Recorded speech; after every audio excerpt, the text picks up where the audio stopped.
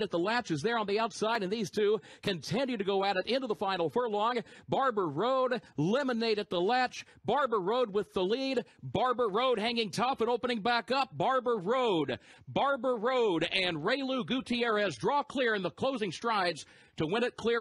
Vidal tries to fight on from second.